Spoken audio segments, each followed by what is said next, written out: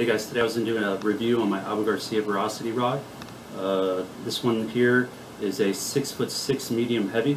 I've owned it over a year and I've caught multiple bass with zero issues. It's a 36-ton graphite blank.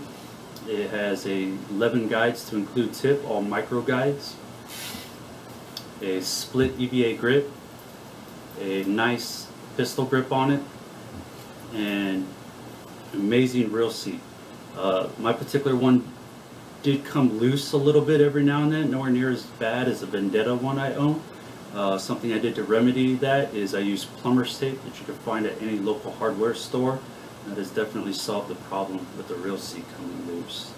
As far as the micro guides are concerned, definitely helps with increased accuracy over your standard guides. I had found issues when I was trying to use braid with the fluorocarbon leader. It just caused interference while trying to cast or retrieve through the guides. Basically what I did is I just turned this into a straight fluorocarbon rod setup, and now just use this particular model just to fish the bottom or suspend it. It is definitely the lightest and most sensitive rod of all the Garcia rods I own, and would definitely recommend it to anyone who is interested in purchasing the Garcia Veracity. Thank you, and hopefully this helps out in your decisions of purchasing the Garcia Veracity.